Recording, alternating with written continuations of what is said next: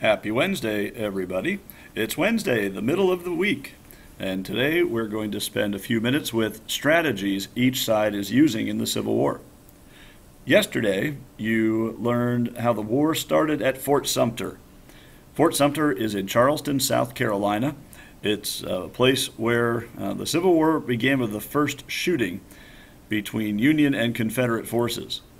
We learned yesterday that this was not really a fair fight in that the Union or American United States soldiers inside Fort Sumter really never had a chance. They were asked by President Lincoln to be the target to get the war started. The Southerners fired first. About 48 hours or so of shooting takes place. No one, ironically, is killed during all that shelling except for one Confederate horse. If I had been in class with you, somebody would have had the special job of being the Confederate horse. Well, today we're now going to look at the strategies each side is going to use. Now that the war is on, how are they going to try to go about winning it?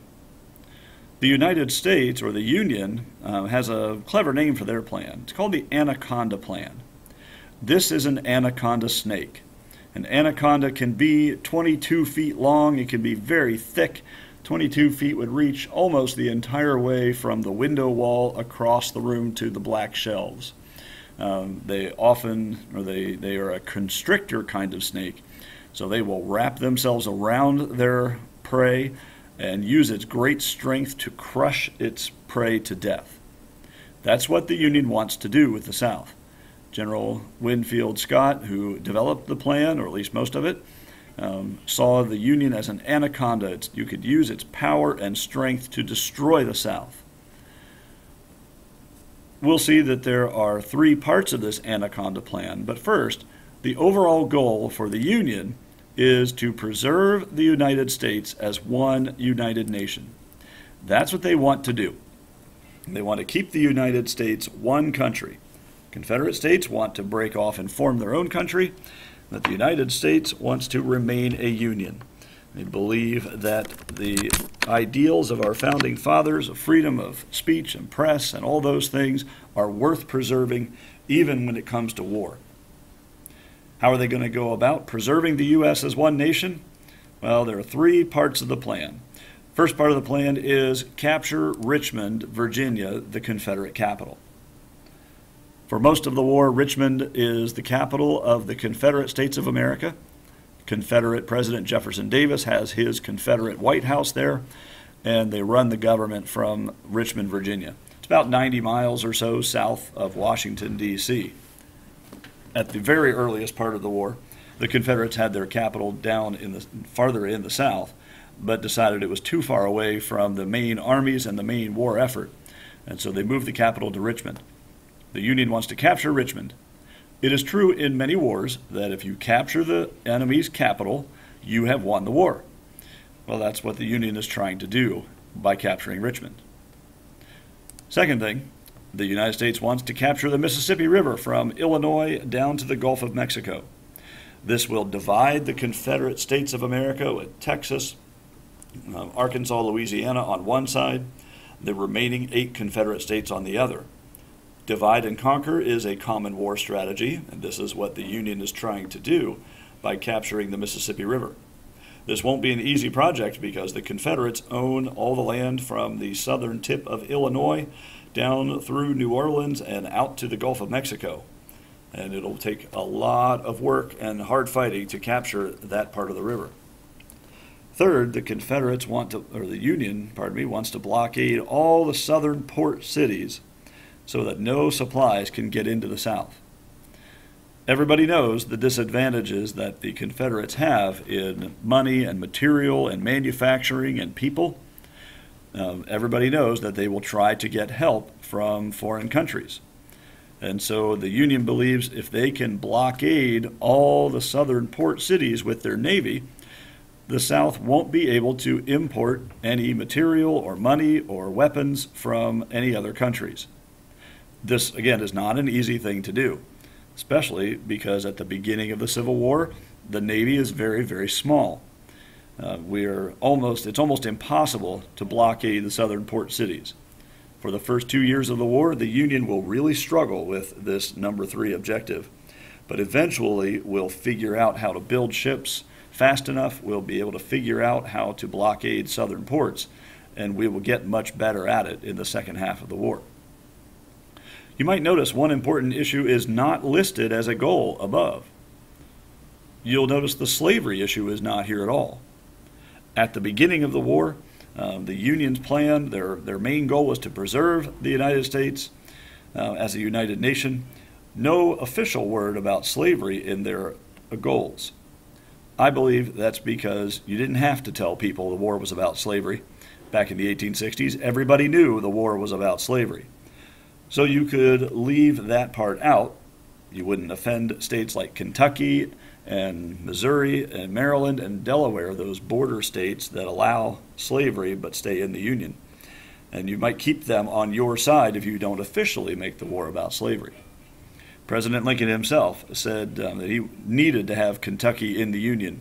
In fact, his famous quote is, "I'd like to have God on my side, but I must have Kentucky." So Kentucky was a pretty important place in President Lincoln's mind, maybe even more important than God.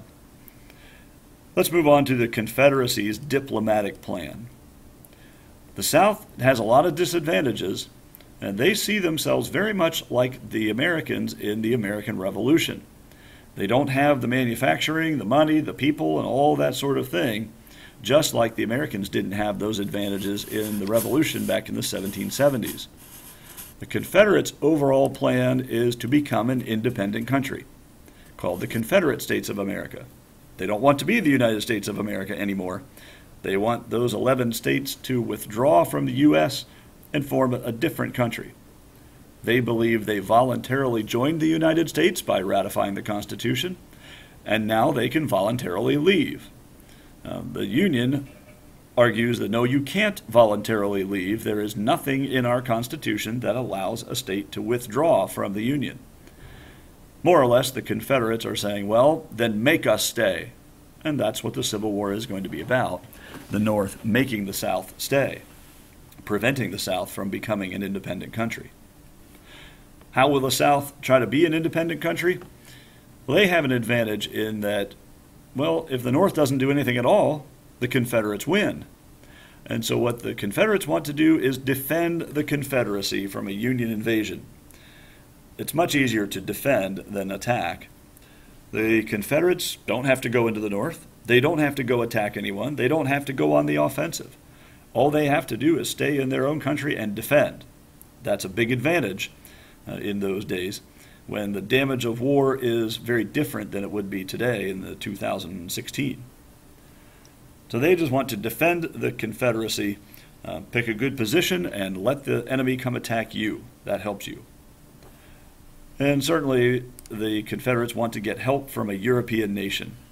Just like the Americans in the American Revolution, the Confederacy wants to get help from France or England.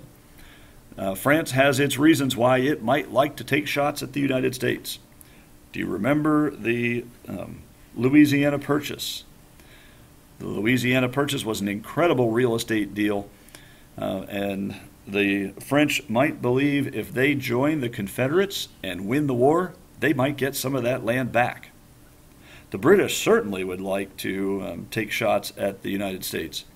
England has lost the American Revolution. They've lost the War of 1812. They've lost the Oregon Territory in the 54-40 or fight situation. If England joins the Confederacy, maybe they can gain some of that land back. And certainly England badly needs Confederate cotton.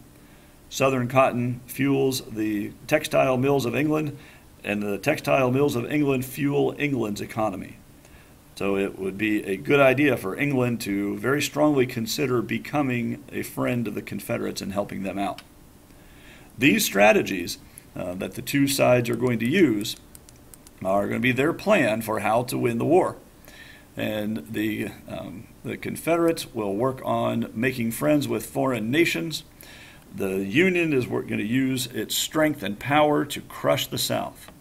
This, again, will not be an easy, simple war. At first, many people think it'll be, a couple of months, 90 days. Won't be too many big battles, and it'll all be over.